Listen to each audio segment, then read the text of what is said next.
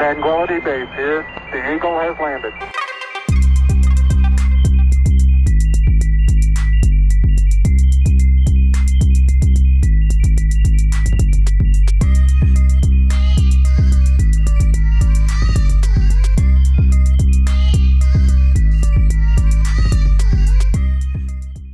Welcome back to yet another episode of Inside the Mind of on Carlby TV, our second episode on Rumble. A very big thanks to Moby Tech Queensland and Manscaped for supporting the podcast.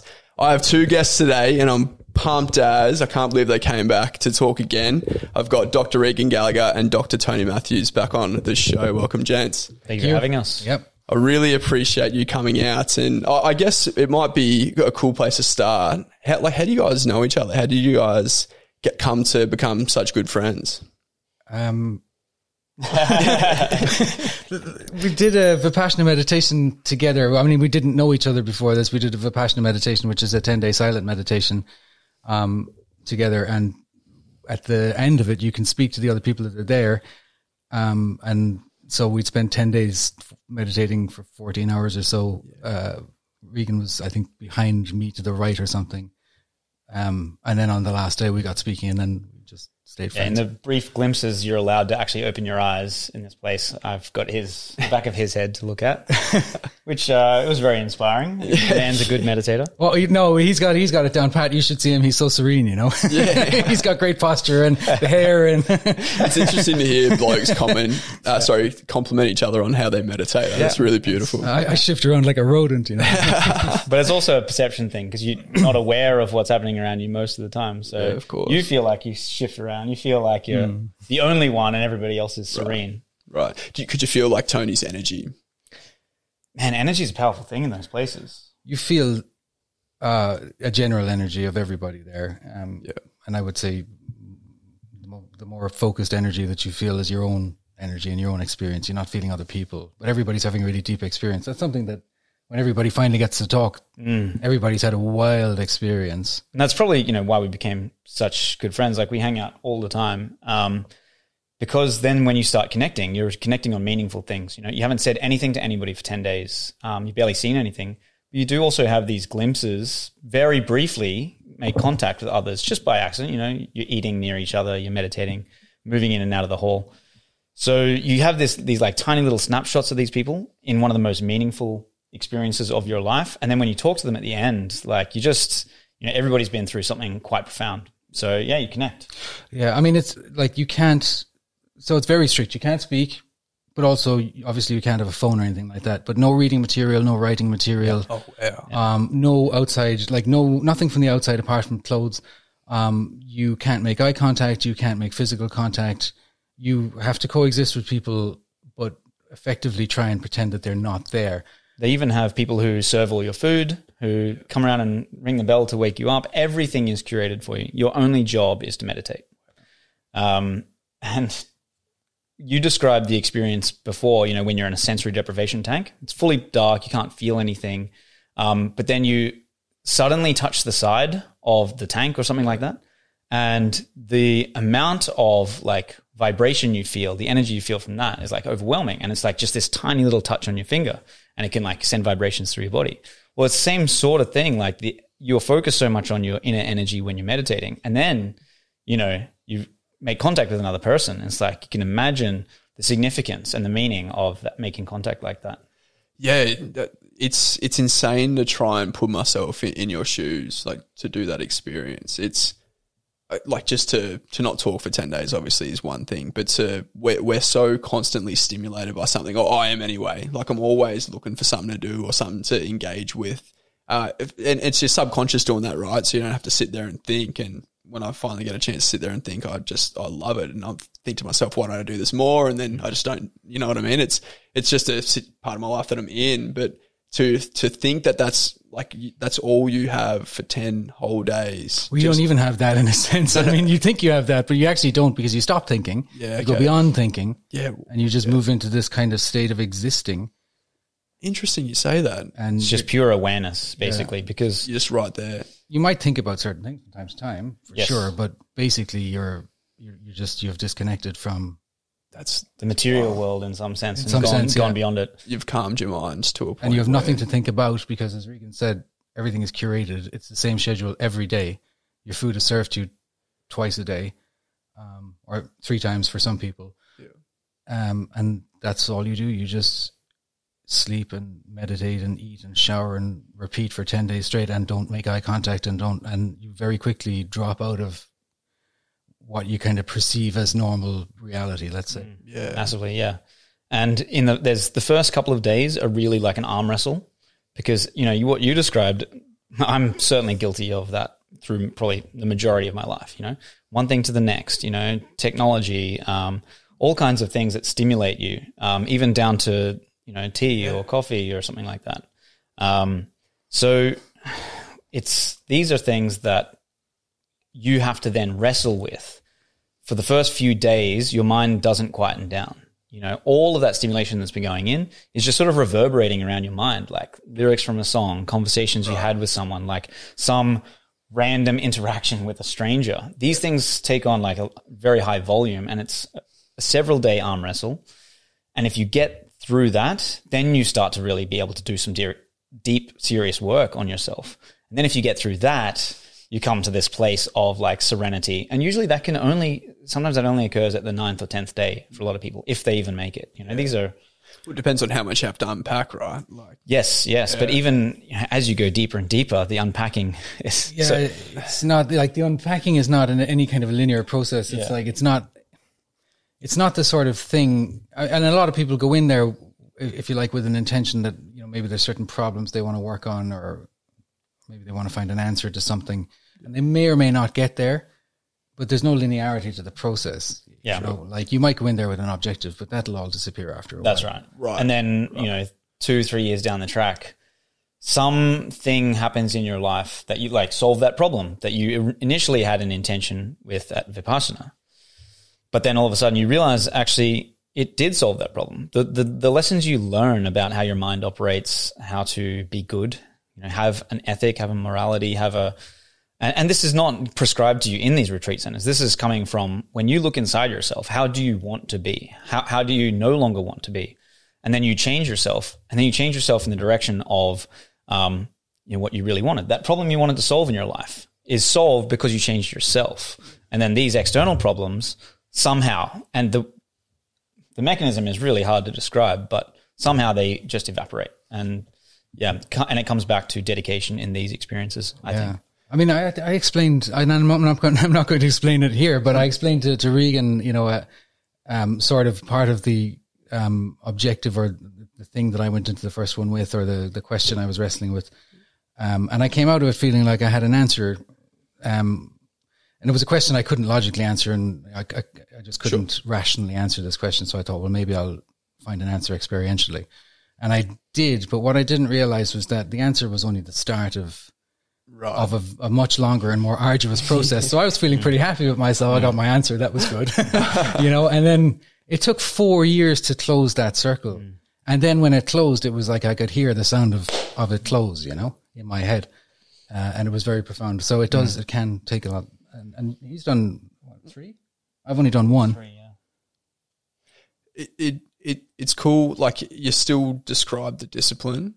Like, so Bryce, for example, I'm now starting. So Bryce's best friend growing up, went on the path to become a Buddhist monk, has spent nights and nights in the Blue Mountain Caves and overseas in temples meditating. Also was homeless in Sydney for a little while, just to experience what that was like.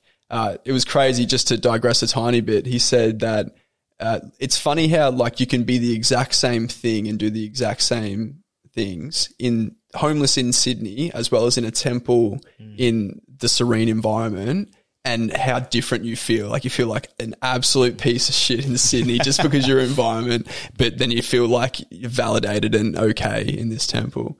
But back to, like, you just mentioned, you go past that, like your brain, for whatever reason, only has the capacity to really dig deep for a couple of days, and you go past that to this existing. I don't know if I've ever seen that as like a good thing. Like, is that better? Are they both just separate experiences? Should that be the end goal? Like, should you be a Buddhist for I lack of a better completely term. remember my wrestling with this question as well. Yeah. And I had a friend of mine who introduced me to Vipassana, and he was always a few steps ahead of me on this kind of path, you know, and it was nice because then when I wrestled with the question, it was often he was able to answer it, probably a bit like your friend. And the thing is so my issue was like I really appreciated all the things that I had done with my mind and my ego that had led me to certain places or certain abilities or certain experiences that I knew I would have to give up if I wanted to be more, you know, let's say on a spiritual path, I guess, meditating and serious about that. And the way he explained it, and probably he would do it better, I can't do it justice, but it was along the lines of you don't really have anything to lose by doing these experiences, challenging yourself this way. You only have things to gain. You will gain the insight that you need to then, when you're faced with these kinds of challenges, that you know how to behave, and you will behave the way you choose to behave. So if you want to choose to do these certain things, that's entirely, it's a strong ring. It is entirely your choice. And that is, it's like having a daily routine or something like that. Somehow having more structure in your life gives you more freedom. Having gone through these kinds of challenges to know yourself, it takes nothing away from you. You have everything to gain from it. Sorry, and I think I didn't quite finish my thought, but the discipline that you have to actually put things in place to tackle you gain the time. thing You gain time. that like you've observed. You think there's a good saying like if you're too busy to meditate for an hour a day, you should be meditating 2 hours a day. Yeah, interesting. Time takes on a funny function when you really are diligent about these things. And I'm not currently, so I've gone away. No, me from it. neither. Full disclosure. I came back to it recently for quite well for a couple of months, and then I fell out of it again. And I recently You seem to go through phases like that too. Yeah. But you have less time when you are less disciplined. Yeah. And so you gain freedom, you gain knowledge, you gain self-knowledge, you gain so much about yourself.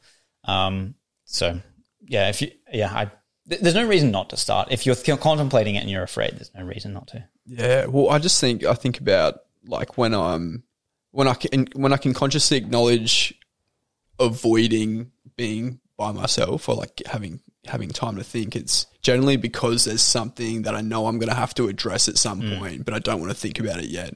So I want to stay unconscious, Totally. whatever you call it, to not deal with that thing. And I guess like if you're working towards setting up your situation and environment to make, hopefully that there's less of those things that you don't want to think about, maybe you're then in a position to spend the time on self. But yeah, like I don't know, like I find it really difficult, and I know I've been really lucky with a lot of the things that have gone my way in life. I just imagine how hard it would be for people in I guess worse situations. But then like it just seems so simple though at the same time. Well, you're going to have to address it at one point. If you never address it, you're never going to fix it or improve yourself. And you're going to always be in that situation. You're never going to have a better, you might expect that things get better or hope that something's going to happen for you, but it's up to you to put yourself in that position for that to happen. Yeah, you got to repair your trauma somehow, which means diagnosing what it is and figuring out how to fix it. And it's easier to avoid doing that, just like it's easier to avoid going to the gym or eating a healthy diet. You know, it's just, it's a mindset and it's a confronting one, and it requires a shift. But like Regan says, I mean, you could do what we did, a 10-day Vipassana meditation with no objective or aim or any intention of anything beyond that, and it would be transformative. You don't need to be well prepared for these things, except for psychologically, just say you're committed to it. Like you're not leaving, and they will actively discourage you from leaving, and people try and leave.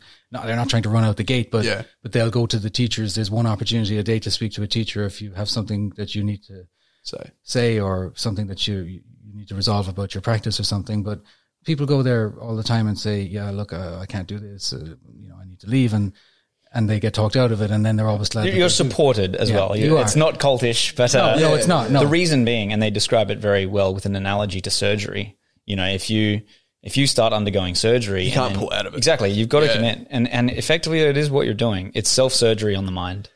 I love also they have come, and the people that are obviously running the place know that these people have consciously at one point decided to commit to this 10 days. So it's in their best interest, obviously, for the individual to commit. And they ask you at each point, when you sign up, when you're there, and then before you start, you are trying to make a commitment to yourself. So they're just helping you honor that, basically. Because the reason you made a conscious choice to come there is exactly what would tear you apart if you left halfway through a surgery and you had made the problem worse. But, you know, there is this sort of pop psychology idea that meditation is somehow some pill you can take. You close your eyes for 20 minutes a day and then you never have to stress or have anxiety again. It's like, it's the exact opposite of that. It's saying you're going to sit there with your anxiety for 14 hours a day or, you know, 12 hours a day of active meditation plus these extra little times. So it is a facing those challenges rather than some, you know, pill you can take. Yeah. It's not to just dampen those, it's to make them louder. Yeah. And I guess that's the other reason as to why it's easy to choose not to do that, right? Because it's a bloody hard road ahead. Oh man. Like if you've made mistakes, if there's things that you regret, like we all have. But you're not necessarily going to, well, yeah, I mean, and that's, you know, if you need to confront that, you need to confront that, or everybody does in their own way, but that's not necessarily going to come up with a... it's surprising. What you think is your block may not be your block. Yeah, you know? yeah. Okay. Like, and the things that... It's not predictable. The experiences that you might have inside your own mind may have nothing, like you may struggle to connect them at all to why they might be occurring. You know, because remember, as you said, you know, you struggle with, or as in we all do in today's day and age, with like addiction to the technology. You know, these phones constantly available. So we think going in that we're going to have to deal with really deep problems about, you know, all this thing that happened in my childhood on. You know, whatever. When actually the things that you have to deal with are, you know, are you making the most out of your day? Like now that you don't have technology around you, what are you free to do? Like how does your mind behave when you've deprived yourself of as much food as you would normally eat? You know, so you're now actually dealing with hunger, and despite it being a meditation retreat, you don't actually get as much sleep as you might think. So you're dealing with tiredness, hunger, you know, the fact that you don't have your basic amenities around you. Yeah. So you think you're doing this other work, but you're actually doing the base level work. But it turns out that's the real work. The thing that is preventing you from dealing with your own problems is the stuff that you're not doing in the day, right? And so when this is organized for you and you can, that's the kind of thing that comes up. Now, not to say that you don't do that other deep kind of work where, you know, people do have massive breakthroughs about relationships or past trauma or things like that. Absolutely, it happens. Yeah. But I think as Tony's iterated well, is that going there without that mindset is actually very helpful. Because that partly is its own problem that you've come with some goal. If you just relax into it. And they guide you. That's the other thing, is you're completely guided through every part of this. So that all you have to do is just be there and just try and just commit. That's it.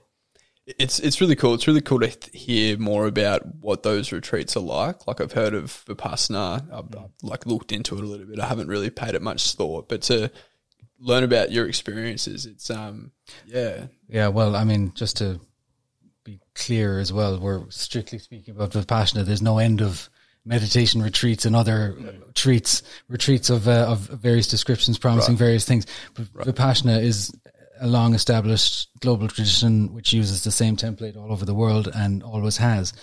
And so it follows a pattern. No matter where you do it, it's always the same everywhere. Yes, that's true.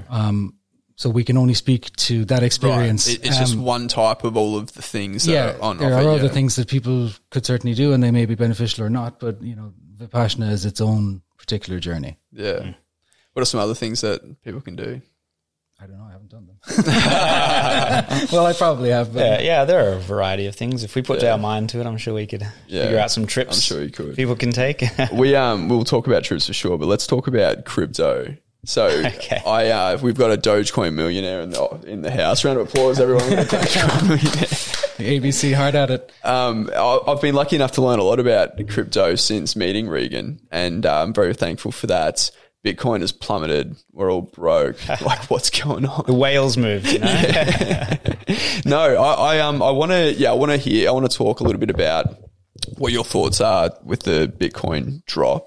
See if I agree or if I think the same way.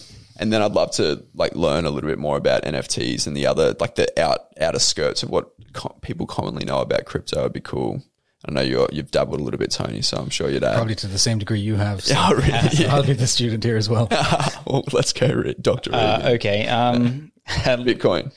So I found myself in an interesting situation that because I was a relatively early adopter, I kind of get informed by other people nowadays. I find out that things have happened. Like I didn't really understand NFTs very well for a long time. So my finger is not so much on the pulse the way it was back in the early days. So my analysis is like anyone else's, but I think the main thing that I came to the understanding of is that Bitcoin, like people ask, what is Bitcoin, right? Trying to explain Bitcoin simply has been like the bane of Bitcoin's existence. And I just came to the understanding that Bitcoin is money, right? The simple answer is Bitcoin is money. The real question is, what is money? Okay, and then you've got all the same I think problems. we linked like the what is currency video to our first chat. Oh, excellent. That is a very, very good it is a great description video. and documentary. Yeah. Yeah. Okay, so when I just started thinking of it like that, like you don't have to understand everything that goes into money to understand how to use and, understand what money is and how it can benefit you. So I now just think of it like that. Like it's just money to me. I have a diligent process for using it and storing it and, acquiring it. But beyond that, I don't pay attention to the market fluctuations because honestly, everything fluctuates all the time. And in fact, one of the key principles of Vipassana and the insight meditation is that the only constant is change. Bitcoin is going to drop. Bitcoin is going to go up and Bitcoin is going to go sideways. And that's just how it is. And just as with the meditation is like, yes, you have these peaks in life. Yes, you have these dips in life, the hard times, etc. And there are all those other times in between.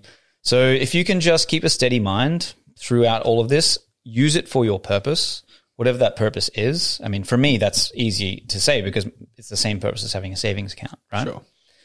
So if you can just steady your mind as the Bitcoin goes up and down, when times are good, do what you need to do with it. When times are not so good, make sure you're, working hard and keeping having a good, steady set of behavioral principles that you operate by. And, keep informed, but I don't keep my finger on the pulse because it sends you crazy, staying so close to it. Yeah, I can imagine like you're looking at a figure one day and then looking that you've lost 10,000 fiat currency the next day. Yeah, I'm sure it would be insane. But I've only adopted it somewhat as yourself, Tony, it sounds like. And that's how I'm treating it as a savings account. I haven't stressed too much. Like I believe I've listened to enough super smart people talk about how important this is to be sold on it. I'm still obviously an absolute juvenile when it comes to crypto. But one question I got recently where I was doing lawn bowls for a birthday party on Saturday and we're talking about Bitcoin and just all the things you talk about at a pub with having a beer. And he was like, well, what happens when the next person invents the next Bitcoin? What happens to the value of the first one? And I tried to very poorly explain that can't happen. Bitcoin's perfect, blah, blah, blah, blah. It's decentralized. No one owns I swear, it. no, All the buzzwords. Please. Yeah, all the buzzwords. But it was a really good question. I was stuck. And I'd love to ask you your thoughts on that. Okay, question. so what's the specific question? So it is like, so what happens when someone invents the next Bitcoin? What happens to the value of the in a sense, we've seen this happen how many? Hundreds of times? Thousands of times by now.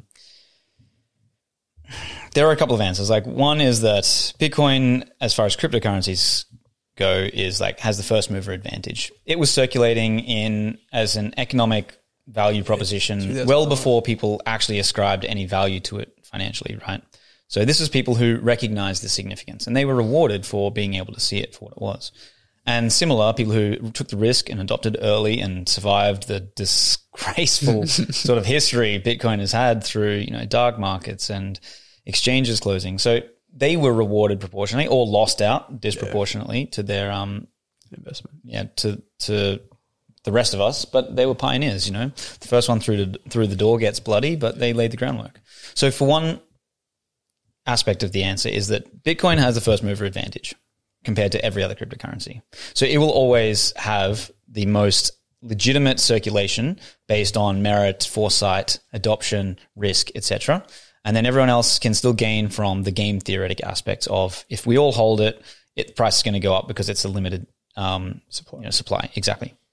So we can all benefit from that and the hard work is done. But what happens when a better technology comes along? Well, in a lot of ways, Ethereum is a better technology. It's more programmable. It's more dynamic. It can be used as a base layer for many other technologies. Bitcoin can do it, actually, but Ethereum does it better. Sure. So Ethereum just takes over that niche, and now it's the base layer for your decentralized applications. NFTs now have solved a similar problem, almost the reverse problem. whereas Bitcoin is perfectly fungible, you have the opposite, where you have non-fungible tokens, so that each key you get is unique. That's serving its own function, its own niche. So gold still has value. Gold holds its value, even though we've invented digital gold. So no one can see the future, and if it all collapses, well, it was doomed from the start. You know, the sun's going to go supernova, so it was all doomed from the start. It's a question of when and how. Pile on top of each other before the sun goes supernova a few times. America's 6 months away from collapsing on each other. Exactly. There are certain cycles that are coming to an end as we speak. Yeah, but what do you believe in? Like, I believe that we are not headed into a future that we use less of the internet. So it makes sense. This is now this man's domain. A currency. I mean, well, like so Bitcoin, I think, can exist with or without, it doesn't need any further technology to exist and will continue to exist, and has also the advantage of being completely decentralized. And all of the other currencies go through a central exchange or some sort of. And a lot of them, are artificially market manipulated, and there's all sorts of dodgy pre-mining schemes and things like that going on. So my analysis has always been that Bitcoin is in a different lane. It's a different asset type. It's more like buying land, and land in an area that's not yet really developed. Is it like buying gold, or you reckon more land? I think it's more like buying gold. Gold stores value by agreement, if you like, but doesn't have much utility. Whereas Bitcoin has enormous utility for a variety of different things, as well as storing value, like land. Yeah. So it's more like land, as far as I can read it. Yeah, that makes sense. And then things like all the other cryptocurrencies and Ethereum and things like that work as currencies, and then they do all sorts of other applications. But the real potential of that is nowhere near being realized yet, because that's what we're talking about. For a lot of that stuff to really come to fruition and start to take over in like as a volume of commerce. And it'll probably go a bit like e-commerce. Don't you remember that phrase? E-commerce, it's like, oh my goodness, people are buying on the internet. They could steal your details. But eventually, maybe 10 years from now, like, life in a quasi-digital world will be fairly common, for better or worse. Yeah. And all of these technologies will be way more functional in that space. Whereas Bitcoin doesn't need that space to be functional. It will be functional in that space. It'll be functional outside that space. And it has a longer term strategic advantage as well. So as far as I'm concerned, like right now, I'm trying to learn about the other stuff, but I'm not putting enough time into it because I don't have enough time. I've figured out a strategy of sorts for me with Bitcoin, which satisfies my aims. And I think, there's a lot of chatter in this topic as well, and people just need to remember a simple binary. Are you you're either trading currency or tokens, or you're just purchasing them and holding them. You can't do both, really, or you need a strategy. Yeah. So if you're purchasing and holding, market fluctuations don't matter. Honestly, and it hasn't really mattered to me either for that exact reason. But if you're pulling your hair out trading every day, trying to make a living, we all know people who are pulling their hair out when it goes down. And not to say, like, we've had some conversations when it's dipped at inopportune times, and there's some psychological sort of but it'll come back probably in time, and if you're not desperate to if you're not desperate to get out, and usually if you're not desperate to get out, if you can last 6 months, it'll recover. But people who are trying to flip coins overnight or day to day, they could be ruined in a heartbeat. That just sounds terrifying to me. It's like gambling, right? Like we all take elements, so different levels of risk, and we all enjoy it at different levels. And some people love having a go and having a gamble. And if you can make a lot of money really quickly by picking the right the right coin, then Jesus, you laugh. Or still remember, the rewards there. I think even a very so I have people who they put a set amount into all the NFT space, all of that. And the thing is, if you hit the right thing, you can go 10x, 100x pretty easily. This space is still so unknown. So there's going to be a huge extinction event, let's just say. But then that will lead to a natural selection of things that really carry value. But even still, even if most stuff goes to zero, if you're just a little bit strategic, as you're saying, if you just have a bit of a strategy around this stuff, you are in undiscovered territory. This is, as Tony was saying, it's real estate for an entire metaverse. I don't like to use that term anymore, but effectively a whole new universe of possibilities has opened up. And so we just do not know where this can go. investing in that technology early, we like to think we're late on Bitcoin because it's 10 years on. But if you have a currency that is legitimately, it could be used as a universal currency if necessary. Like that's the reach of this thing. Investing early is printed more. Yeah, there's not going to be more of it. It's going to exist on this playing field that we all play on. It doesn't even need the internet. You know, you've got Bitcoin satellites and things like that. If there was a global internet outage, you could still. Kidding. Yeah, it's resilient even to that. Wow. But it also allows, you know, a form of alchemy. You know, if you become a Bitcoin miner, for example, you know, you can produce electricity to produce Bitcoin. So basically, you're getting paid for producing electricity somewhere where electricity wouldn't have previously been produced. And the intelligence of places like El Salvador to use geothermal energy, so they basically have free energy in which they can mine currency. Yeah, so they're getting free coins for that. Yeah, which then, as you're saying, it's like alchemical. They can mine something on a volcano or a vent somewhere and pull that value out of the air in a completely other location that has no natural resources, but they have availability to a globally accepted currency. Like the implications of what this is are pretty profound, and it's amazing. You know, once you've been in the space for a while, the levels of insights you tend to have, and they come increasingly, as you stay in the space because it's really profound technology. One of the big insights that I had about Bitcoin that I'm not sure if you had similar ones when you first started learning about it too was like the way I see the world going. I see more government control. I see less privacy. I see fiat currency becoming worth less and less and less. So to know that I can invest my dollar into this thing that there's not going to be more of, it's that there's just that amount. It has all like the utility that you guys have just described.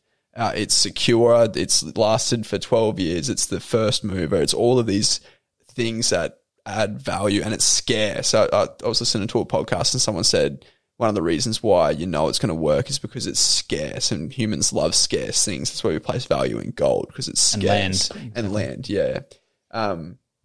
So like that for me, okay, well, I'm going to take 10% of what I earn every single fortnight, and I'm going to put it away into something that I see long-term value in. And I know that my money's better sitting there than in my bank account where it's becoming worth less every single day as the government prints more money. And privacy, as well, is the other thing in line with all of that. Is like, I don't do anything too illegal, but that definition can be changed very quickly. And there's also the argument about like, why should you involuntarily have to be giving up your privacy? Right, you're entitled to a certain amount of privacy, and you're entitled to have a private life and make private financial decisions, and not everything.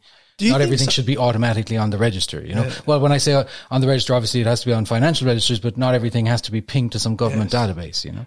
I think that some people, like young people especially, genuinely believe that's not a problem. No, they don't see a problem in... But this goes back to sort of the conversation we were having before we started recording, where I was saying that there's people who've been on Twitter for as long as it's been around now, which is 15 years. And so if you're 30 and you got on Twitter at 15, that's half your life on Twitter. That's pretty formative. Yeah, it's wild. And effectively, it's not just that they are, you know, digital natives or whatever, or have seen the technology since its inception.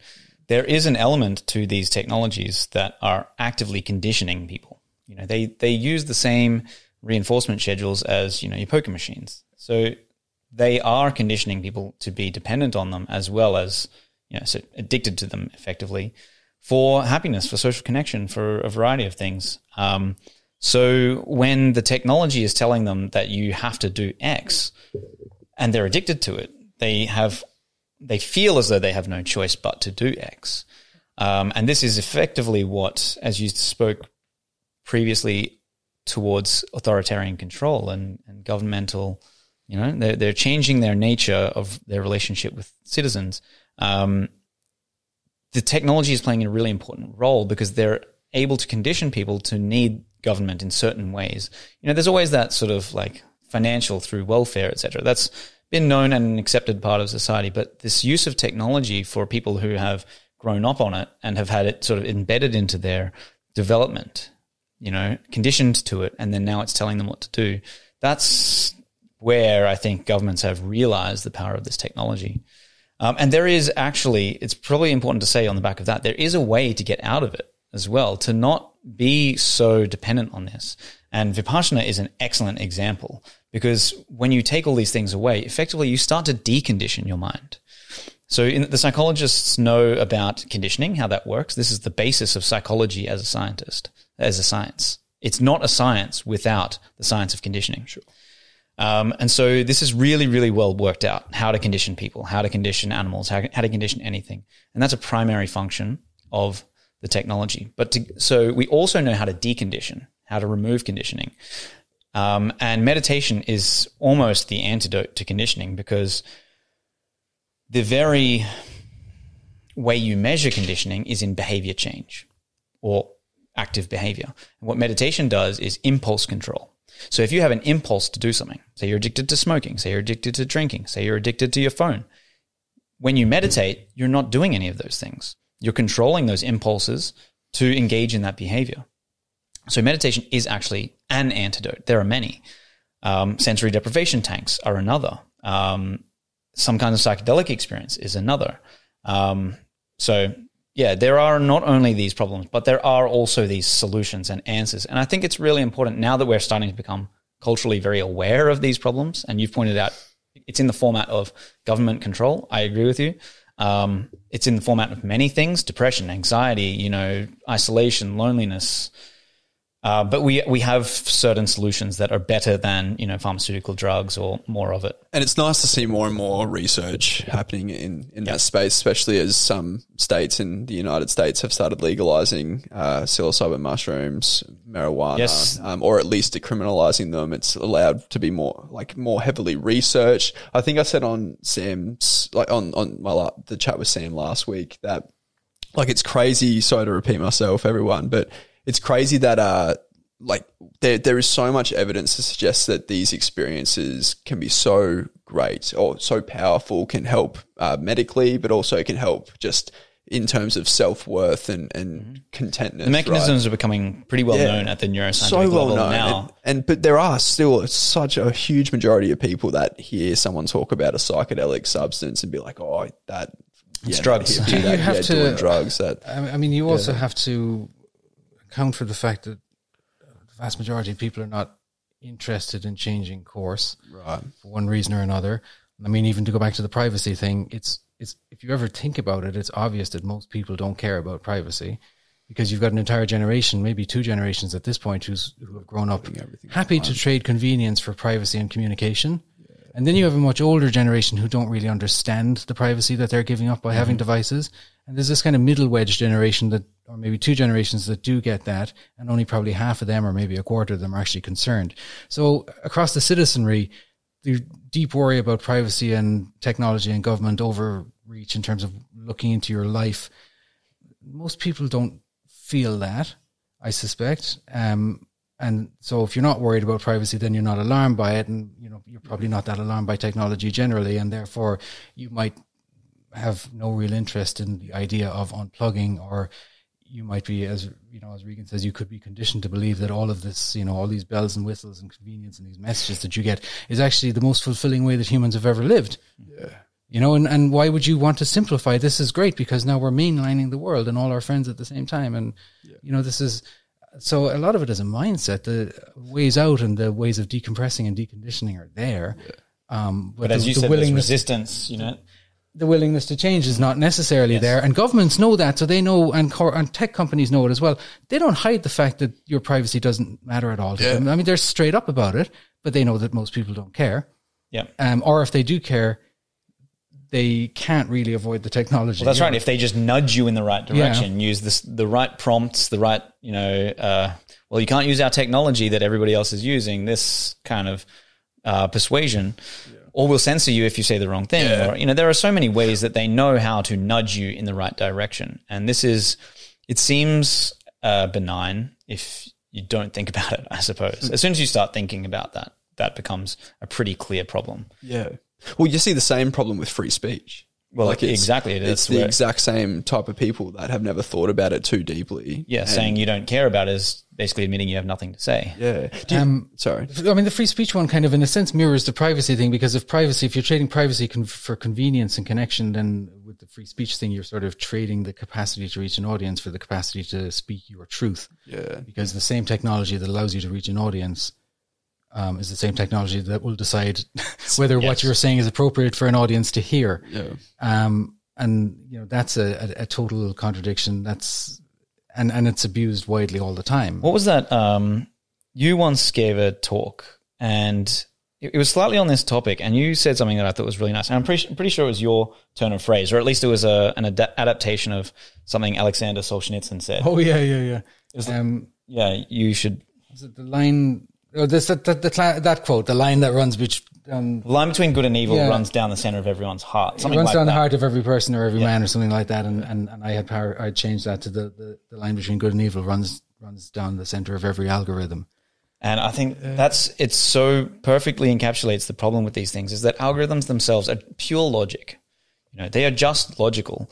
So the morality, we have to embed that morality into those algorithms. And if we don't, we will get this, we've seen regimes and certain types of human historical events that have operated on pure logic that have led to absolutely devastating ethical problems. And I thought the way you turned that phrase was perfect, because not only does it run down our hearts, as Solzhenitsyn said, but we are then putting that into every algorithm. Yeah, we're shaping the algorithms ourselves, and also there are the gatekeepers that are shaping the algorithms too, that are programming them in the first instance to lean certain ways. And I mean, there've been it's very hard to kind of study anything controversial these days in the social sciences, but if you were brave enough to do, say, a study of online instances of racism, you'd probably find the results are the opposite to what the media would tell you that they are. I believe these studies have been done. Well, they probably have been done. And I think you're right. And I think I'm right? I don't know what they are, so I won't cite them. They're not often published in the literature, but there are ways of aggregating certain data so it can be explored by those. And so for example, use DuckDuckGo, guys. Yeah, well, do use DuckDuckGo. For example, Facebook recently deployed an algorithm to sort of make an account of the types of racism that was happening across their platforms and who was perpetrating it against who and who the victims and the perpetrators were. And it came back and reported that the vast majority of racist content on Facebook's platforms was directed at white people coming from black people. And Facebook pulled the algorithm. Of course. Because it didn't fit the narrative. It noticed the trend, but the trend doesn't fit the narrative, and therefore the algorithm has to be reprogrammed. Imagine them posting those findings. They would just be torn to shreds for just sharing some data. But it's the data doesn't lie, right? But the tech companies have the power to manipulate the algorithms to the degree that the data ceases to have the legitimacy. And we see this kind of massaging across data at every level, I'm surprised it's not white women or white men. Sorry to cut you off. I'm surprised white women or white men wasn't the big group. As in the perpetrators? Yeah. Well, yeah, but I mean, look, I don't know if it was a global search, but it was a search certainly of the US. Right, sure. And I think, the online discourse in North America is a little different. And so but I don't know. That's fair enough. Again, with that you think about history. that, Carl, you go, well, probably it's mostly white men and white women, but based on your own personal experience, because probably most of white men and white women, right? Yeah. but there's a lot of races out there who are overtly racist towards other races and not nearly as sort of schooled in anti-racism as Western people are. And again, when you take social media and the vast span of the internet is actually more representative of humanity as a mass, and then you study that, you'll find that it doesn't necessarily align all that well with the comfortable narratives of certain industries. The psychologists certainly have found this repeatedly throughout the history of psychology, is that often our intuitions, on the one hand, we have the ability to stereotype, and often it's actually a very good guide to aggregating behavior and patterns, etc. Because we are pattern recognition machines and staying safe, right? Well, we want to know if there is a certain danger in our environment, we want to have some relevant idea of the statistics of that danger. We need to it's relevant best estimate how the people around us are going to behave to make sure that we're not in a bad environment. You mentioned feeling energy, that's a big part of that. I reckon we feel when things are tense or whatever, but you also you need to sum people up. I know we don't need too much anymore because we've done the irony of these social media algorithms is that they specifically divide people up. I mean, if you look at the way that, we've heard the term echo chambers endlessly almost since social media became a thing, they are dividing them. And often we do it to ourselves. We start liking and commenting and engaging with content that resonates with us in a good way or a bad way. And so we get fed more of that. And then we find communities who do the same thing. And then we find larger communities. And so we are dividing ourselves. And then you have the Russian bots that take you further down a rabbit hole. It's an interesting, little rabbit hole. I was wondering actually about that. The basis of these algorithms is a process called a Markov process. This is a mathematical way of describing dynamic systems. So like weather goes from, say, rainy to sunny to cloudy and whatever. And it moves through these states, clearly identifiable states. And so Markov, I forget what his first name was, but was a Russian scientist or Russian mathematician. And he wrote down the mathematics that describes dynamic processes as a Markov chain. That same process is what underpins these bots, that can, your predictive text on your phone. Yep. Right? It takes, what your previous word was, assigns a probability that you'll say the next word, and then it feeds that up to you. Right? And with this process, you can design relatively intelligent algorithms on social media. And so these bots effectively are Markov chains. So I don't know whether this is true. This is just my, rabbit hole kind of thinking. But I had always wondered whether they were really, really accurate in calling them Russian bots, because they're literally Markov chains. And so even if an American authored it, or a Chinese person authored it, they are Russian bots because they're Markov chains. And we're still not allowed to call it a China virus, but we're allowed to call them Russian bots, aren't we? Well, yeah. Well, again, that's more of it. It's like, if the virus came from Canada, it's 100% being called the Canada virus. Well, they did that, didn't they? They had like the You weren't allowed to call it China virus, but you were allowed to call it the UK variant. The UK variant. Yeah, the UK variant. But then when it was in India, it became Delta. Yeah. So they've certainly... And then they skipped the G variant. I thought that for reasons nobody could possibly explain. Yeah. Could you imagine if we had escaped the China virus territory and then it became the G variant? Well, clearly no one was going to go with that. So I think this is a good time we have a quick break, guys. We'll be back. We'll be back. You were sharing with us, Regan, like some work on the unconscious and conscious. You happy to talk a little bit more about that? Just remind me where we left off. You mentioned that you said the name of the bloke, but I didn't. We're talking about John C. Lilly's work with. I was thinking John C. Riley. Yeah, it can't be John C. Riley, so I'm not going to say the name. It's his other career. Sorry. Yeah. Very different thought styles between John C. Riley. Yeah, but you were saying like that we can actually be conditioned. You alluded to it earlier. Yep. But like the human mind can actually be conditioned, like to be like unconscious, I guess. I guess that's probably not exactly how I'd put it. The brain itself is designed to be conditioned because that's how we learn. We learn like that. All animals learn like that. All organisms learn like that. It's the process is conditioning, which is just another word for learning, really, and association. So we learn through association. The sound of a bell can make it can be associated with a dog's dinner, so that over time, repeated pairings of the bell with the food cause salivation in the dog, so that over time, you just have to ring the bell, the dog salivates. So it produces a physiological response in us. And this is just by association. This means that any random association, a bell doesn't really have any particular significance. Anything can be associated with anything else, and we can use it in order to like train behavior, train understanding. So the dog understands when the bell is rung, dinner's coming. Okay, so the same basic process is present in our brains. But where John C. Lilly's research is very, very interesting is that he used sensory deprivation tanks. These are enclosed environments, pods, in which there's no light, no sound. The water temperature, so you're floating in Epsom salts, which are very dense. So you float, the water temperature is the same temperature as your body, and this effectively eliminates all sensory input. And that means that the only conscious experience you have is of the input or the previous input, whatever was ever already in your brain before you went into the tank.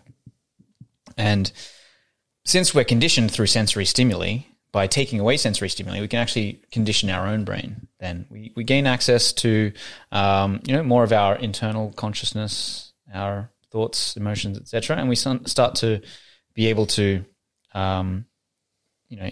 produce impulse control, and this brings the unconscious into the conscious. But what was really, really fascinating and also kind of terrifying about his work with the tanks, he used things like psychedelics, he used things like electrostimulation on the brain, and he effectively showed that because the brain learns and can be conditioned and deconditioned, this means that there's kind of a problem that we all face, is that either we program ourselves, so we have to decondition ourselves first, become aware of our programming and sort of write new code for us, develop better behaviors, better thought processes, patterns of life, patterns of thinking, etc. But if we don't do that process, then we're kind of conditioned by the things around us. So our phones are a good example, but everything conditions us in one way or another. But his research basically showed that with the tanks, with things like psychedelics, with technology, with electrostimulation, you can create a situation in which any individual can be controlled. Their brain can be controlled by another brain, or have push button control over this brain. So the research was done in sort of the 60s, the Cold War era. This sounds like MK Ultra. This is the basis of MK Ultra. Okay. Yeah, holy shit. Right, man. I was thinking that the first time you sort of mentioned, like the LSD trials, right? The mind control. Yeah, sorry. Yes, exactly. Okay, so MK Ultra is starting to be quite well known, but it's still sort of in that realm of CIA mysterium. Is it a conspiracy theory? Does it work? I think it's pretty much established now. I think so. It's mostly declassified. Well, the thing is, it's based on very basic principles of the brain and learning. Who was the main actor in MK Ultra? MK Ultra was. It was. I mean, it's a collection of knowledge that's been built up over a very long time. I know it was a program. It was like CIA, like dark, kind of like sort of CIA off book. Yeah. A lot of it was dark money research. I don't have a story of someone that was given LSD to give to his groupies to have these mind control trials, and I'm just trying to think of who that someone was. It was part of MK Ultra, obviously not the totality. They used to do much worse than that. I mean, that's tip of the iceberg stuff. Yeah, okay. They used to give like kids massive doses of LSD and things like that. Wow. I mean, it's just terrific. It is, and it's there's so much associated with it. The stories of MK Ultra and what it involved and the things they did and what they were trying to achieve, and it's worth a good look at it. Sounds like it, but it's pretty grueling stuff. But it's like Regan says, it's based on these principles, and these principles still pertain now in terms of how. That's exactly right. So even if you don't look into MK Ultra itself, because that's a rabbit hole that fair warning, it's like not safe for life kind of stuff. But the principles anybody can understand. And John C. Lilly's work is a good gateway to that. And it's interesting because he was, very much a, very dedicated scientist, very logical, analytical, etc. But he, as a result of this work, he realized there's effectively two paths we can choose to go down. We can program ourselves, use these tools, use meditation, understand ourselves, understand our mind, and make choices. Or there's that other path of someone, something, whatever is controlling and programming you. So he actually used it as a sort of stepping stone to become a countercultural kind of guru. He's now a symbol for free thought and exploration of consciousness, etc. Like the float tanks are used with tremendous utility for all kinds of So this MK Ultra stuff, like go down in that rabbit hole if you want to be disturbed, because the consequences are frightening. But it all comes directly out of his research. I mean, there's more tacked onto it for military purposes.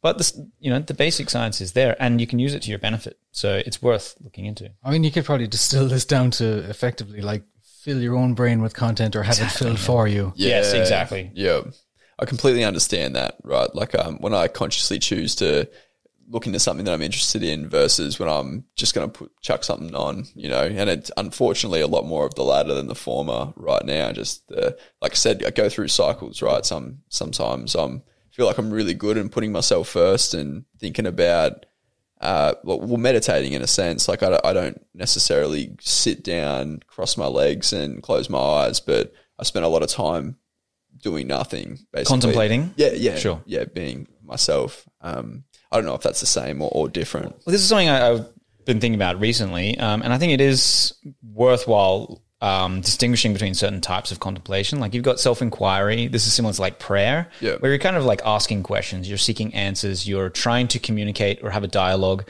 whether that's with yourself, with a higher being, with the universe, whatever.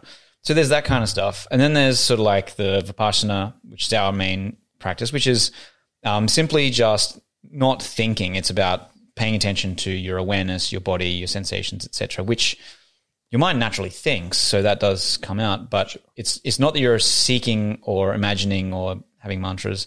So it's worthwhile sort of distinguishing between these types of contemplative practices, but they all share that same basic concept where you're just trying to sort of gain knowledge about yourself, the world you inhabit, your mind, whatever it is. So they're similar and different. I think what's really interesting about meditation, you know this, is when one enters a proper state of meditation, their brainwaves change.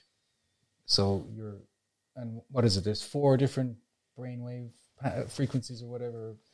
There's a sort of you're awake, asleep, and then there's one that's in between that is meditating. Yes, and you have these. So there's attention when you're attending to something. You have like these alpha brainwaves, but then when you slow down, you go into the theta state, and that's around like 7 hertz. I'm not a neurophysiologist, so I can't remember how the bands stack up. But basically, what you said is correct. But meditation does seem to be this. It's sort of like it's not paying deep attention to something. So it's not like solving a logical problem or being on the phone or something. But it's also not sleeping. There's this. You're awake. You're aware. It's kind of like dreaming. And this brainwave is it's like an open monitoring. You're just aware of what's around you, and you then are much more creative. You're much more relaxed. And in these states, this is where the profound contemplative experiences can happen. I mean, all states can do it, sure, but the quality seems to be very malleable of what you experience. Talked about earlier, like putting yourself in a position for that opportunity to come to you. Like this is how I see that, right? Like it's you putting yourself in a position to actually think about.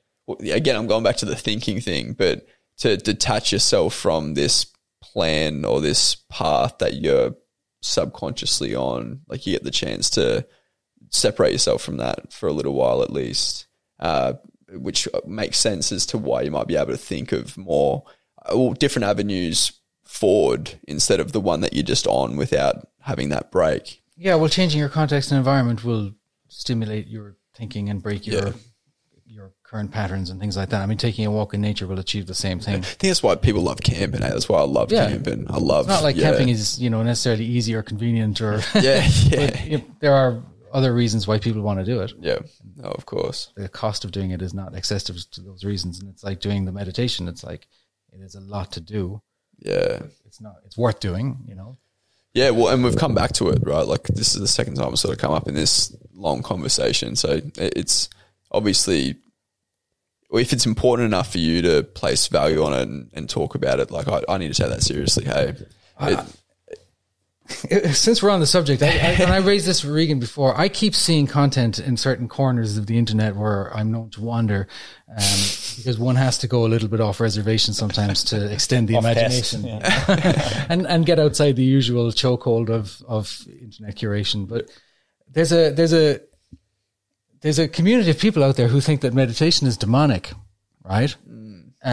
Almost, yeah. And they believe that, like, in meditating, you're inviting demonic presence and all this kind of thing. Oh, like literally. Yeah, literally. Like, there's actually I've kind of contemplated this and looked into the research a bit on this. Like, you guys both know, but so I was a neuroscientist in a consciousness lab. And so this afforded me certain freedom to explore my consciousness and these kinds of questions. Like, the idea behind that question has some surprisingly decent grounding. That's the thing. I couldn't ignore the question. Yeah, it's a bit of a rabbit hole to think through. But what are your thoughts on it? My thoughts were that because there's a physiological, like, okay, if you're going to take this, and I'm taking a theological response to this now, right? In a sense, right? So in a theological response, let's assume, that the world and all its inhabitants, including people, were designed by God, right? The God of the Bible, and he's in opposition to the devil of the Bible, and the devil and his demons are what you're inviting in by meditating, right? So we, as products of God, if we're meditating and we're inviting demons in, then that's kind of the lens that I looked at it. Is that what we're actually doing? And then I thought, well, there are physiological responses to meditating, like your brainwaves change, and your life improves, not disimproves, and your behavior modifies and improves, not gets worse. Yeah. And you're less likely to resort to vices and sins and things like that. But I think what really swings it for me is the actual physiological response. So to me, if you're to take the proposition that we're all designed by a divine hand, then why would that divine hand have designed in a physiology that allows us to enter a state where we can commune more effectively with demons? Well, there is that. Right, so that's my take. Yeah, I hear you, and I think what's interesting about that is the phones and the technology put us in a similar state of sort of hypnosis, and this is something that, again, is sort of off pest for your academics in psychology, is that most of them reject these ideas of hypnosis, neurolinguistic programming, mind control, brain control. You're saying that most psychology sort of... Most people in psychology in academia... Most academics are not aware imaginative people. Yes. Right, so they completely discredit those things. They don't think about them. They just assume that they are without credit. And so they kind of refuse to look at them. Yeah, exactly. Yeah, like their mind's made up. So anything that's marginal like this, and even the stuff that Regan's talking about isn't even that marginal, but the identity politics stuff in social science, where I live, for example, is similar. They stay in their lane a lot. There's some pretty clear boundaries, and there are big costs to going outside those through your inquiries. Yeah. But the states we go into in meditation are similar to the states we can go in if we want to hypnotize ourselves. And this is similar to the states we go into if we are watching TV, and the technology does it as well. And all of these states are making ourselves very receptive to the influences of other, for lack of a better word, vibrations. And I think that's probably the appropriate way to look at it. Since we're talking about brainwave states, we're looking at frequencies, and frequencies is the signature of something that vibrates. So when you're at this vibratory state, it's like I don't know if you've ever seen these, like you can flick a tuning fork, how you tune like a guitar or something. They vibrate. It vibrates at a particular frequency. Sure. And if you hold another tuning fork near it, it will have a sympathetic response, so that this one that you started vibrating then makes this one vibrate if it's tuned to the same frequency. Exactly. And so what happens is that when we go into these hypnagogic states, similar to before we enter a dream state, we are open to certain kinds of influences. So I think you're right in how you've diagnosed meditation, that you are influencing your own mind, your own brain, and this is what John C. Lilly was talking about. But when you enter into those brain states, but you are not sort of protecting yourself, in a way meditation protects you from demonic influences. And demonic, if we just look at it in a secular view, there's a theologic view and there's a secular view. Let's just say other people's will, other people's influence, or influence of external forces, sure. Right? And often if someone wants to manipulate you, it's for their benefit and not yours. That's kind of the definition, right? So if you genuinely care for someone, you're not trying to manipulate them. So you're opening yourself up to manipulation, conditioning. In meditation, you're protecting yourself because you're closing off the external influences. But when you're in these other states, like you've got a main line through a phone to some, everybody in the world through some, social media or, these algorithms that are not serving purpose for you, but for somebody else. Now you are indeed in that meditative state, the right brain waves, and you have external influences to which you're very receptive. So in a sense, I think it's a really great question. I have thought about it a lot myself. Yes, you are, in a sense, opening yourself up to these demonic forces. But remember, meditation, sensory deprivation, contemplation, prayer, all of these things are protective against them. Yeah. Whereas this open monitoring of the TV or the Facebook or whatever it is saying, I don't care what you present me with, just show me something. I just want to be sort of like entertained. It's so interesting to think of them as being in the same states have never made that correlation before, is when you're meditating or when you're just sucked into the TV, it's the same thing, except for when you're meditating, you're not getting whatever influence, whatever you're watching is throwing at you, right? I've never, made that correlation before. Yeah, and then this goes back to this MK Ultra stuff, which, allegedly was the foundation of, if you like, mass programming of the population via TV programs, which for a good 50. Wow, is that where program comes from? The word programming TV. Tonight's programming involves. Exactly to the metaphor of frequency and vibration. You're programming the TV, and then you're tuning into the programming. Yeah. Right? That's what you're doing, literally. And for 50 or 60 years, you didn't have any discretion really over the programming because there was no real choice. Yeah. So you make that physiological sympathetic response in your body that is resonant with the thing that is giving you vibrations, which is the box, right? So this potential problem of the masses being almost subconscious to that. We are part of the masses. It's very important. It's like that traffic analogy. It's like you're not in traffic, you are traffic. Yeah, so when we talk about masses, we are. I'm talking about a current the current people alive, right? Yeah. Like, so what about like people as little as 60 years ago that were before this constant, before this world of where we're able to consume something all the time, every time? Like, I'm just trying to understand, like we seem to have so many problems in terms of climate, like culture, pardon me, right now, that like there's so many people that are in fights that are disagreeing. Maybe the internet is the thing that allowed this to happen, but do we always have this much trouble as a collective consciousness? Is it just a recent, I don't know, like I just see that maybe the radical people on the left and right that I see online is the people I'm referring to when I'm talking about right now. I mean, in my mind, it depends on definitions, but tribalism and sort of othering and,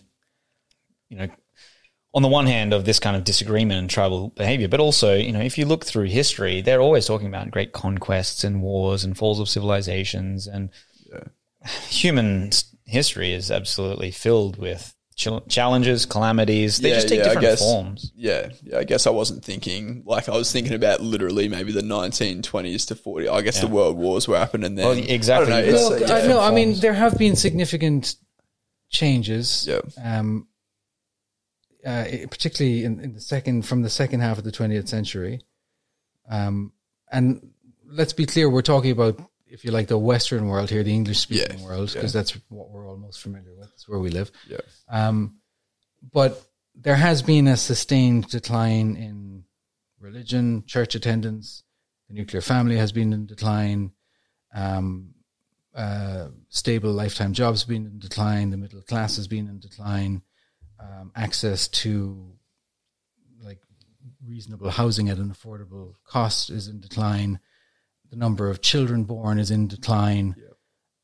Yep. We're all being more and more atomized by a variety of shifting social forces, and we're losing touch with an awful lot of what bound us together as a community,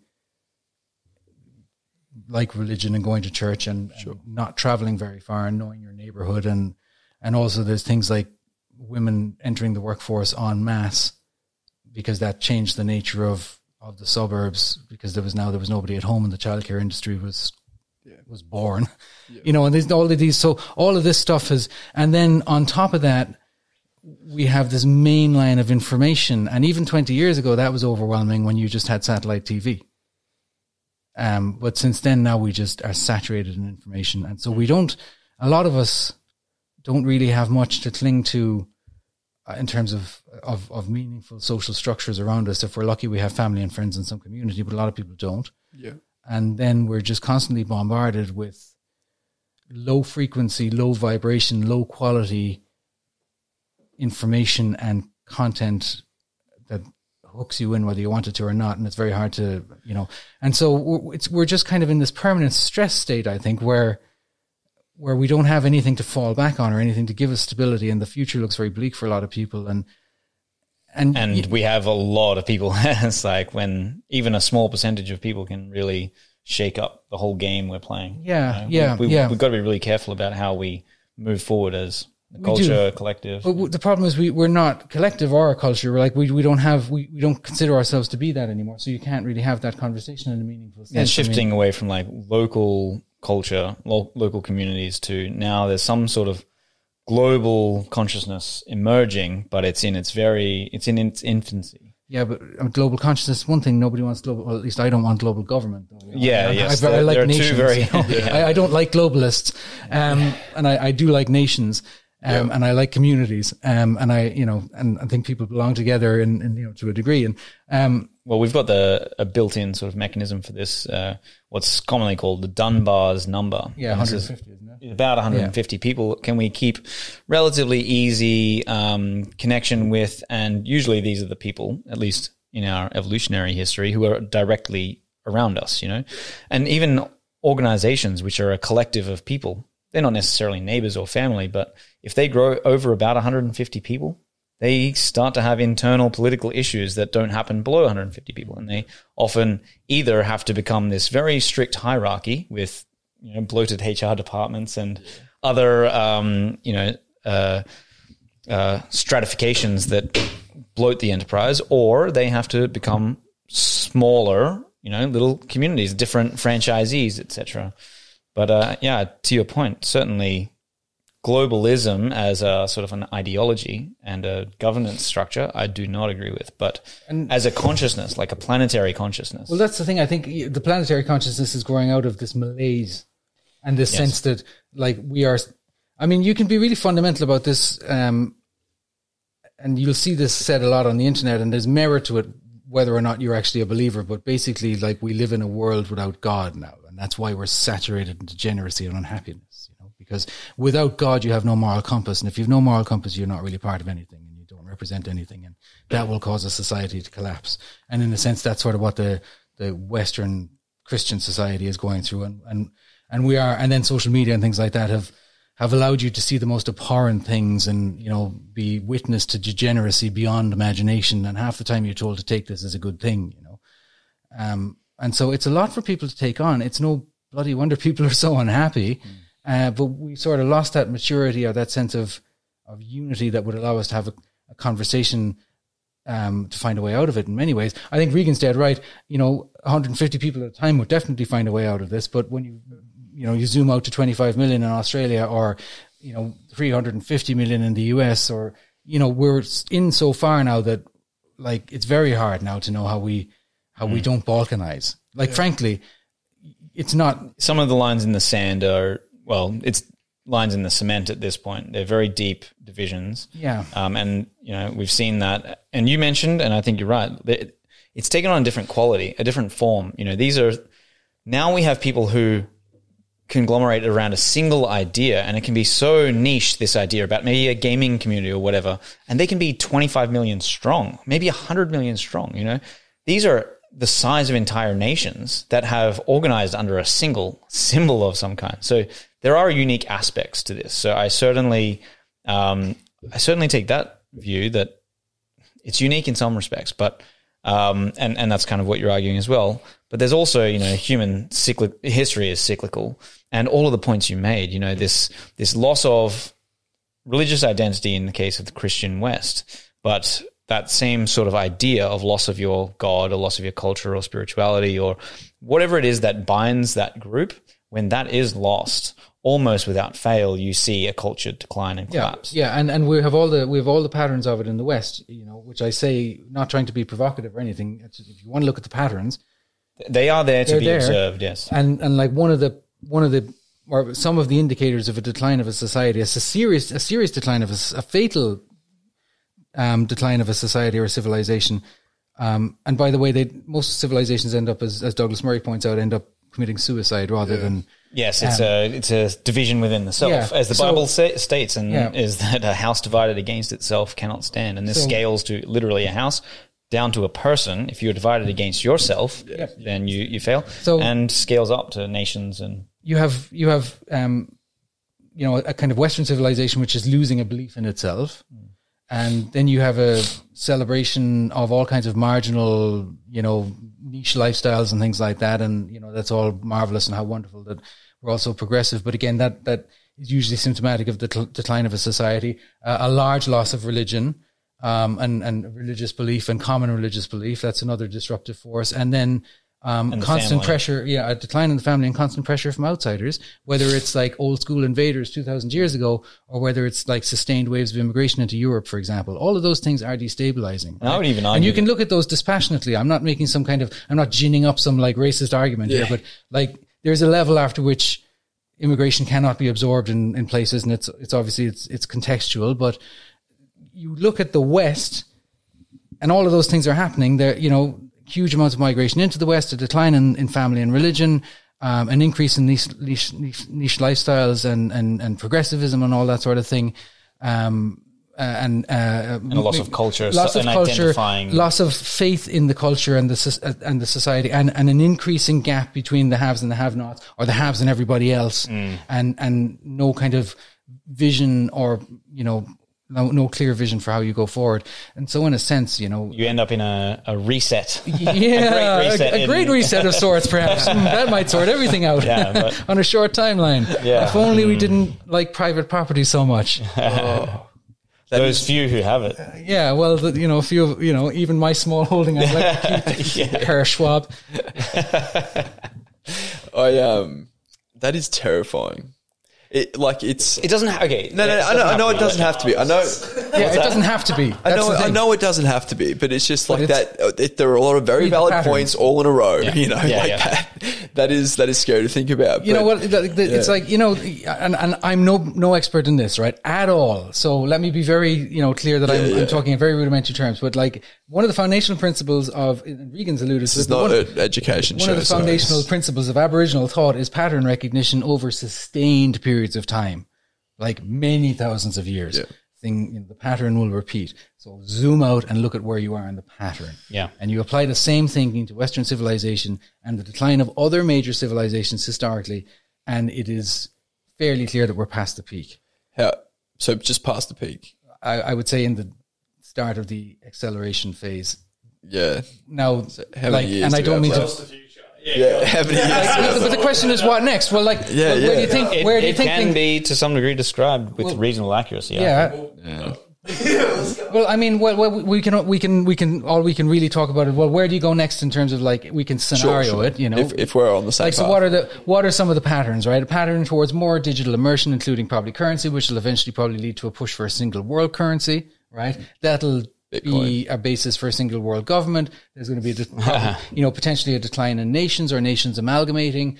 You could have a balkanization of the United States. When I spoke about balkanization 5 minutes ago, I didn't finish my thought, so it sounded, provocative and controversial, but I feel like the US could go that way, could balkanize. And then, you have a global credit problem that looks beyond resolution without just walking away from it.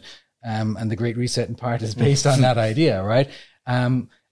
So that all these are ways forward, or we can go into a more technological society with more surveillance and universal basic incomes and all. So all of these things, like basically we're sort of at a point now where we're at an interesting inflection point, because Western civilization is past its peak and in decline, right?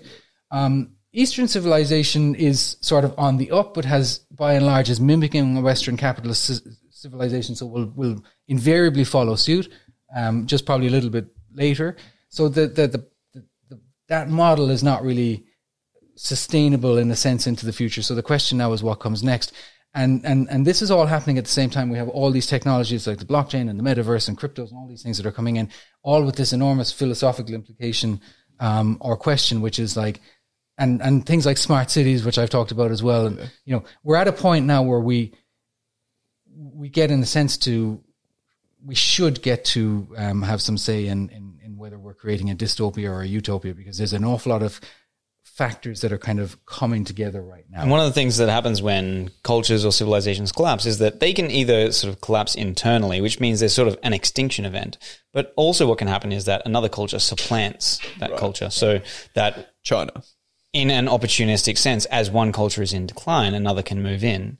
And in fact, what has been known to be done, even in fact the United States has done this regularly, is destabilize a culture, allow it to collapse itself and then move in. So So that's the kind of situation we're in. Not to say that we can read the future and we know exactly how it's going to happen. Just that there's a set of probabilities and possibilities that are more or less likely.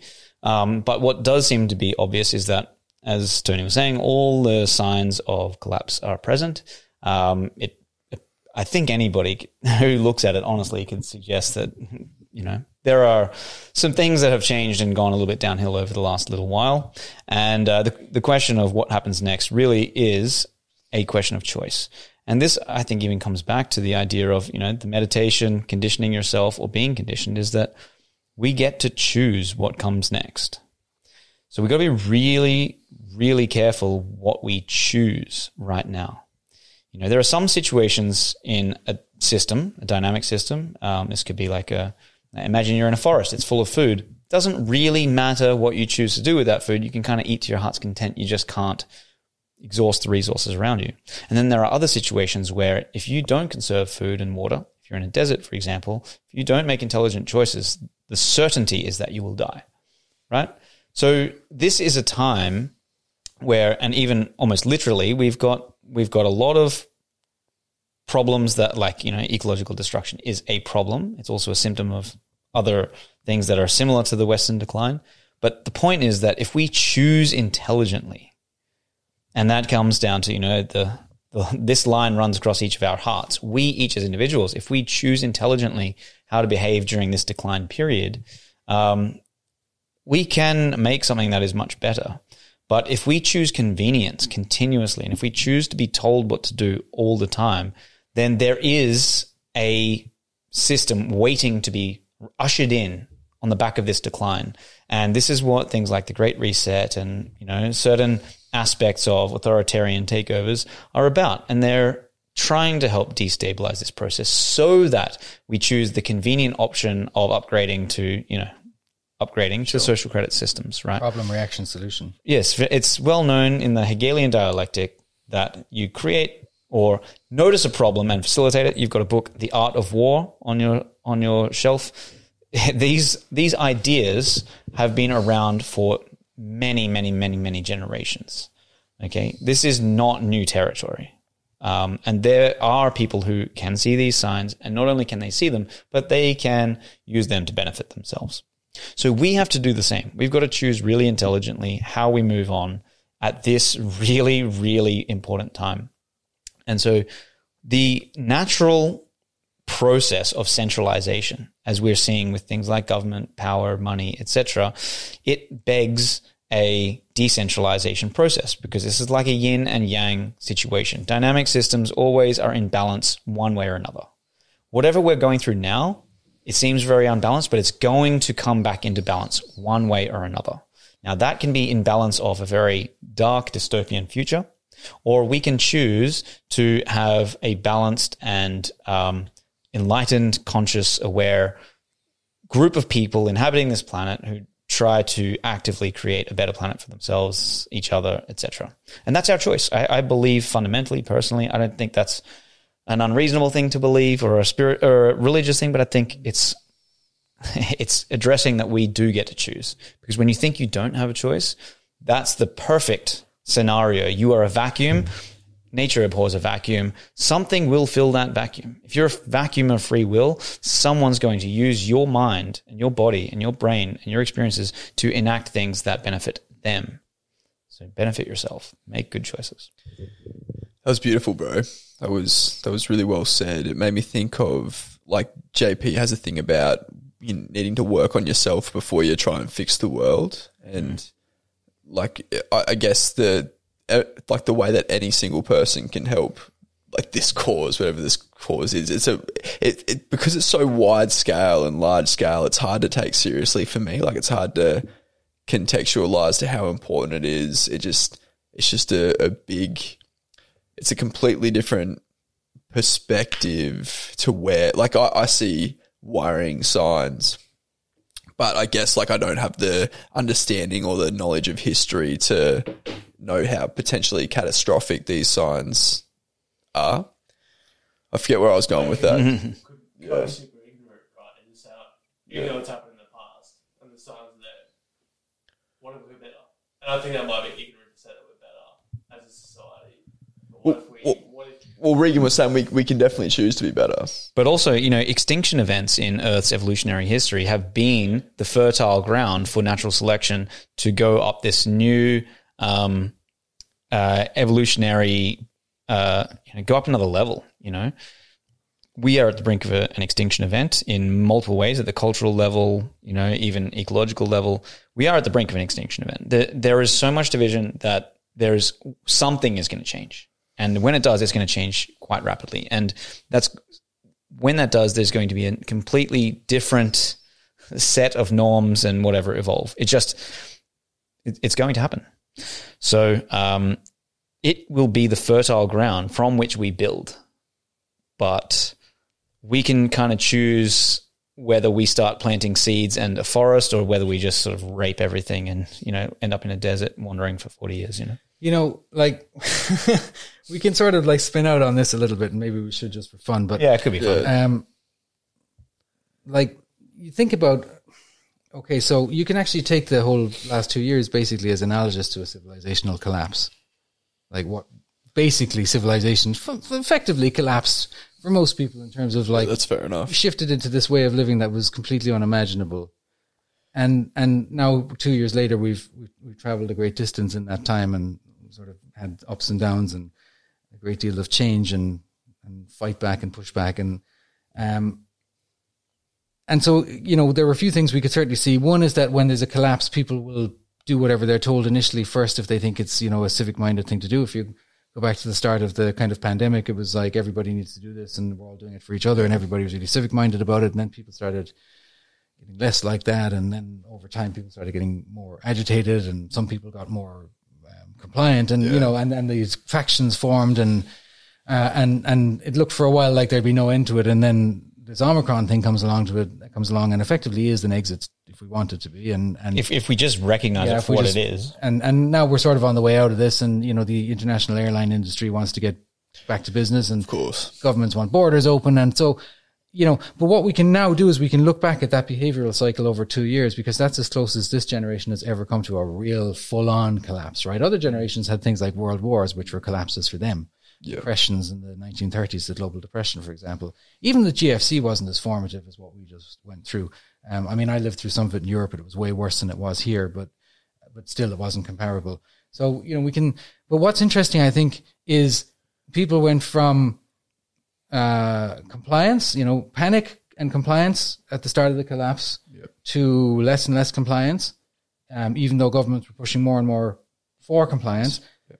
And then by the end, a lot of people weren't just complying, they were also kind of going, no, this whole thing just doesn't smell right. I'm going to look into this. And suddenly started realizing that, it didn't all add up very well. And actually, hang on now a minute. And some of the things that you promised and I believed in good faith. And so there's been a lot of lessons learned, I think. So people are burned by this now. There's always this dynamic balance as well, that as more information and direction of, say, governments wanting to take more control over the behavior of citizens, there was, as you say, that initial compliance, but then it was the breadth, it bred, new channels of communication. Like for me, that was the incentive I needed to get off social media entirely. And so now all my communication is either as much as I can face to face, but also very direct contact with the people that I want to do. And I sort of peer into certain channels of communication, and I'm just seeing the fertile ground outside of, what you might call the mainstream types of aggregators. It's created this decentralization process, and we saw how Bitcoin went from, it did 10x over that period. NFTs have gone insane. Like all that sort of that upwards, that 10x up, you could say is mirrored by a 10x down in terms of people's trust in the media and politicians. Oh yeah, we've never seen less the global trust. Elite and the pharmaceutical industry. That makes so much sense. So yeah, people are not nearly as naive as they were 2 years ago about the nature of the world. In a sense that all of this has been a reminder that we're basically just animals living in a jungle together. And certain animals are bigger than you. They'll try and use. And we're the only ones that need toilet paper. And so when the shit hits the fan, everyone's like, But you know, this like What's important is It's clear. no, I mean, like he's right. You know, that's also a primal behavior. You know, I mean, if I'm going to have to die of a deadly virus, I at least want a clean backside. At least right till the end.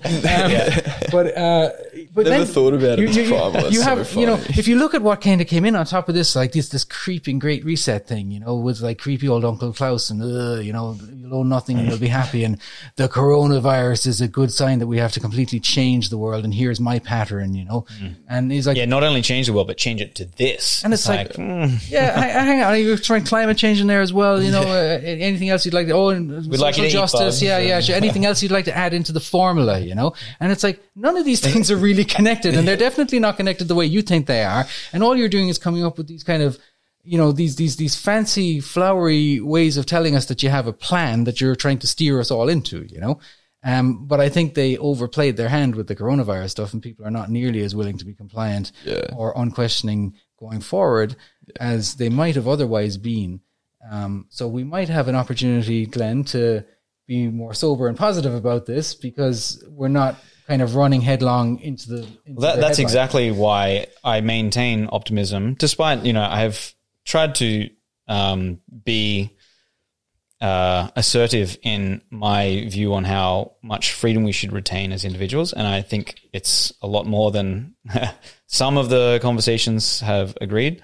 But I do maintain optimism overall, because as a result of this pressure on society, the people who were, it's like the development of Bitcoin. It came out of a broken fiat system. And you had people like cryptographers who not only could see the problem, but were able to develop a solution. And that solution is world changing. In a similar way, we're going away from centralized sources of information. Governments, in their authoritarian sense, are becoming less and less relevant. Community, face-to-face, you know, these things are becoming more and more important for the people who want them, which means that these are being built from the ground up at a grassroots level all over the world. And there are tons of people like this. But there are a huge mass of people that don't want to engage in that, and they want to be told and controlled. And that's perfectly fine for them, but it is going to come to a head at some point, at some level. I don't know exactly how. Yeah, and how that all plays out will be super interesting. Yeah. And hopefully, you know, it's as simple as a bit of we agree to disagree, and, you know, choice. And I'm big on the idea of human choice, is that you don't have to be a scholar or a doctor to determine what is put into your body. Right. For instance, you know, as soon as the questions come around to those types of questions, where it is about what happens with your body, with your mind, etc., then you don't need to be an expert on anything except what you know, how you feel about that particular thing. You don't, because now it's a question of your involvement in a group rather than a medical question or whatever. So, and these are the questions that we're revisiting. Now, there's obviously division on that, but when we allow for the possibility of choice and of freedom, then we have basically the most fertile ingredient for starting, you know, new ways of living. That's not, you know, Uncle Schwab's worldview. The bugs live in the pod. Yeah, that's right. I won't be doing either. Yeah. It sparks the opportunity for creativity for people to stand up, and it does. And it provides exactly the right something amount to of the pressure. world that's obviously wanted and needed. Yeah, well, I mean, like, you know, you often get great cultural products coming out of recessions, for example. Yeah. Sure. And great art coming out of trauma, and great music coming out of anguish. And so, as doom and gloom as some of these things can sound at first glance, you know, looking at the reality of things. And I think this is something that you learn by meditating, is that you have to first look at reality, even if that reality seems depressing, because actually oftentimes it isn't. It's an opportunity to become stronger. It's an opportunity to become more competent, to transcend certain ways of being that were keeping you limited. And so it's actually a very optimistic story, because we now, each of us, have the challenge but also chance to become the best versions of ourselves, and do that at a global scale, grassroots movement, all over the place in a decentralized fashion. And it's happening. That's the other thing. It's actually happening. Yeah, it's quite interesting if you think about, you know, we do have these technologies now at exactly the right time, and we can use them really well, or we can misuse them completely. But Bitcoin particularly, but also the other cryptos, the blockchain, decentralized finance. Yeah, sharing knowledge and these decentralized apps can act as a finance as well as information transfer mechanism. Again, so much of the kind of globalist system and their plans for us all require centralization. Exactly. They're only scalable through centralization. Yeah. That's how they scale. Whereas a decentralized network is highly adaptive, highly adaptive, and it is also scalable through decentralization. So we've got one kind of system is very pyramidal, very hierarchical, and it can only scale if the top dictates to the bottom. That's the only way it can expand and scale. Whereas the decentralized networks, they scale by each independent unit is adapting to its local environment, sharing back that information to the network and examining, evolving the solutions to certain problems and then overcoming them and sharing that information back. And so one is, you obey, you comply. And another is, let's find out how to solve a problem and then let's share that information. And I know which one I want to be a part of, to be perfectly honest. No, that makes sense. But it's optimistic at its core. And it's already there. The technology's there, the mindset's there, the willingness is there, the conditions are there.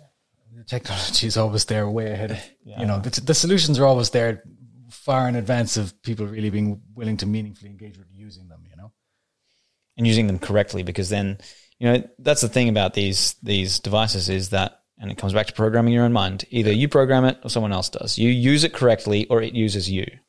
And that's going to just be, the problem is that the power of these things is growing exponentially. So our ability to defend ourselves against it, sort of like a mental inoculation against the sort of the conditioning that comes from technology, has to advance. It has to evolve. And in a sense, I believe that is why we're seeing, in opposition to the Great Reset, we're sort of seeing this great awakening. Yeah. We're seeing people who are really taking these things seriously.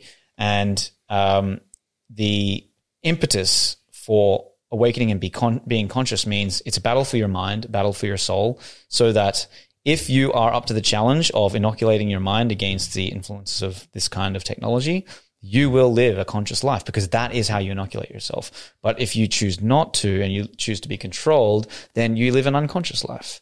And you live a life in which you don't understand the reasons you do your behaviors or why culture or society tells you to do certain things. You just have to comply. Exactly. So it's a choice, I think, between consciousness and unconsciousness, and what we choose at a planetary level and how we solve those problems will dictate our future. Well, I know, like, when I started, I think, taking my consciousness seriously, I notably became more accepting and happy and not as emotional, and like that I notice, I see that change in my behavior, and when you boil it down to, I guess, self-development or trying to better your own situation or life, like, there is so much that I've taken away from the things you've shared to make me take that time to myself seriously. And hopefully I'm able to create a habit and stick to it and go back through the cycle again. But I just, that is something that every single one of us should take seriously, is that. Well, you get to choose to. Either you take it seriously or you don't. And like or not, that's your choice. Yeah, true. Sorry, there are people that don't agree with what I'm saying and what we're saying. That's not important to them, and that's wild to me. I don't understand that how, and I guess that's where people have different opinions. But I mean, again, I said this earlier. A lot of people don't want to do the work, or they don't recognize the need to consider doing the work, even, which is a step back again. It's a scary place in there, and for some people, and I know people who have said this to me very overtly, like, the idea of doing a Vipassana is completely outside of their realm of possibility. Like, to them, being unable to, being confined to a small space and being alone with your thoughts, and not talking to people, making no contact, it's kind of their version of hell. And I understand that. I get it. I get that too. It is confronting, but at the same time, what's confronting is that you're confronting yourself, which means you're afraid of yourself. And there's a lot's been written by people like Carl Jung about facing yourself, integrating the shadow, and overcoming, these kinds of negative aspects of your personality and who you are. But at the end of the day, all that's lurking in the shadow is yourself. So what is in the shadow, what you sort of are afraid of, is exactly what you need to overcome in order to become the best version of yourself. And honestly, you get there. It's not what you think it is. Whatever you think it is, I guarantee you it's exactly not that. Yeah. It's something entirely new. But the prospect of going into the shadow, going into the dark, and discovering yourself is scary because you don't know necessarily what you'll find. The unknown is scary. Yeah. We all fear the unknown, don't we? But I like what you said about it's not like what you expect it is. It isn't. It's not. But it's the thing that you need to find. Yeah. That's the true beauty of this process is that you find exactly what you need to find in order to get you to the next step. It's like the teacher finds the student. You hear about that all the time. When the student is ready, the teacher will appear. Yeah, I suppose they don't always appear though. Sometimes you really want. I've been looking for a teacher for ages. Go ahead. But people don't need to. I mean, look, go and do Vipassana if you're feeling. Yeah, well, if you've got the desire to do it, or you've got the motivation. That's to only one way. Like if you're threatened by that, or that's not a place to start, just take a walk for half an hour a day and don't bring your phone. Yeah. And make sure you go to some place where you're not going to run into people and just walk for half an hour. That's the point. Like that's and that is a legitimate step. Fine, And for some people, that's where they need to start. Yeah. Yeah, I definitely need to start just leaving my phone alone more. It's just always on me.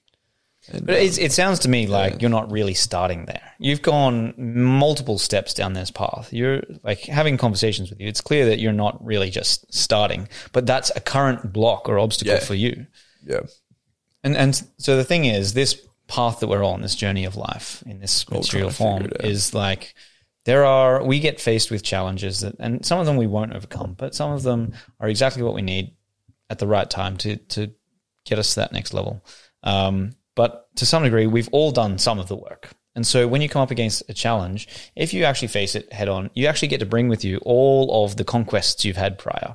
Right. That time that you were feeling sick and didn't want to go to school, or you didn't want to go to school, so you pretended you were sick, and then you did it anyway, or there was a hard assignment you didn't want to do and you got it done, or a hard game of football, something like that. Yeah, or you need to apologize to someone because you said something the wrong way and you really don't want to go over and say sorry. Yeah, right. So overcoming this resistance is all part of that spiritual development process, or just development process. So it's not as though you're starting; you just got to keep going.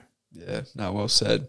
All right, I think that's all my brain can handle. I hope you guys aren't disappointed if we wrap this up. But that sounds fine. Thank you for joining us again, gents. I had a really good time. Hope you guys enjoyed it too. Yeah, it was a lot of fun. I had a lot of fun. Yeah. Awesome, good to hear. Thanks, I needed that validation. And if you liked this, subscribe to us on Rumble, hey guys. Oh, sorry, I keep looking at Glenn. Hey guys, it's me talking to you. I'm talking to you and looking at you and talking to you. If you like what we're trying to do, please subscribe, like the video, do all that fun stuff. Tell us your thoughts about the controversy that these gents just shared. I can't believe some of the things that they said. And thanks for listening. If you got this deep into the podcast, you must be enjoying what we're doing. So I appreciate you listening. Thanks guys.